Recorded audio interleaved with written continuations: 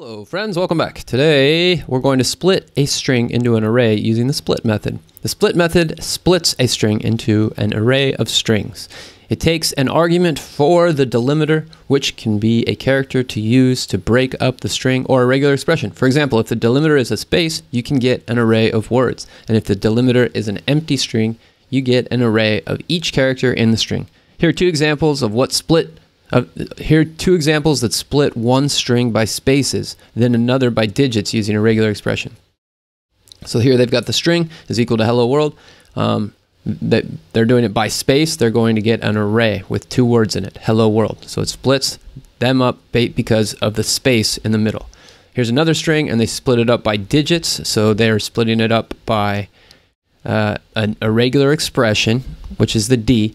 And then they're not including the digits, but the digits are used to delineate how are you today. Since strings are immutable, the split method makes it easier to work with them. Use split method inside the splitify function to split the string into an array of words. This function should return an array. Note that the words are not always separated by spaces, and the array should not contain punctuation. Okay, cool.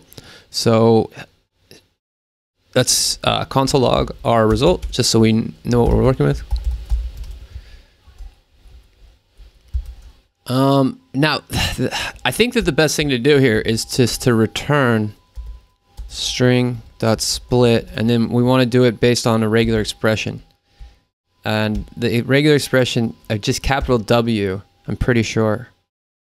Yeah, it does it. Okay, so the capital W is a regular expression for non-alpha numeric characters, and that's for uppercase and lowercase. If we did lowercase w, it's just it splits by alphanumeric characters, and then we're basically just getting a bunch of spaces. So we need capital W in there so that we split by alphanumeric characters, and I'm pretty sure that's going to pass the test. Let's see, what's the point of this? Split a string into a using a method. Basically, I mean, if this is our string, right? Our string. I mean, does this one would alter our string. So if we were to console.log our string, it should be the same. These should be the same, right?